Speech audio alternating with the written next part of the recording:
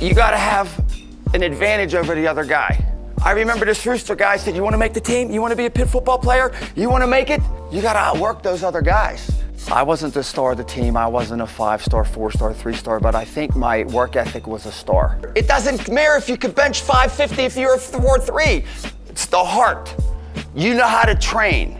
I got the last scholarship on the football team. In our freshman year, we were 1-10. See, when Johnny Majors came and Jackie Sherrill threw his Alabama national championship ring on the floor and said, if you guys follow me, we'll get that. I got a national championship team because of hard work. We trusted him. You got to be all in here. If you're not all in, go to your room tonight and make an evaluation and say, why ain't I all in? You need to be all in.